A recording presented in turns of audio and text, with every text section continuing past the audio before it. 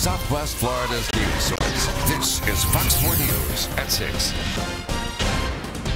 You're a criminal. Criminals go to jail.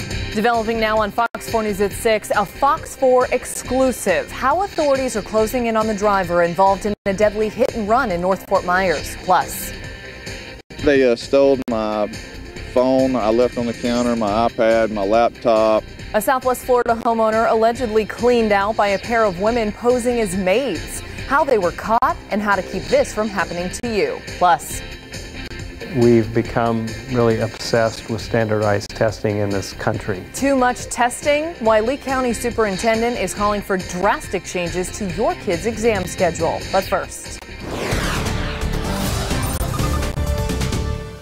well, we are watching the skies as rain has finally returned to the forecast. Doppler radar starting to clear out. Showers making their way to the east coast of our state. The question is, will the rain be coming back? And thanks for joining us for Fox 4 News at 6. I'm Amy Wegman, along with our chief meteorologist, Derek Beasley, with your weather first on Fox. Hey, Derek. Well, Amy, that's right. It looks like you're going to be seeing a few showers here across the area for this evening, mainly for our inland counties. We still have some showing up on the radar now, but most of the rain, though, should wind down later on this evening into tonight, but we're expecting more here for tomorrow.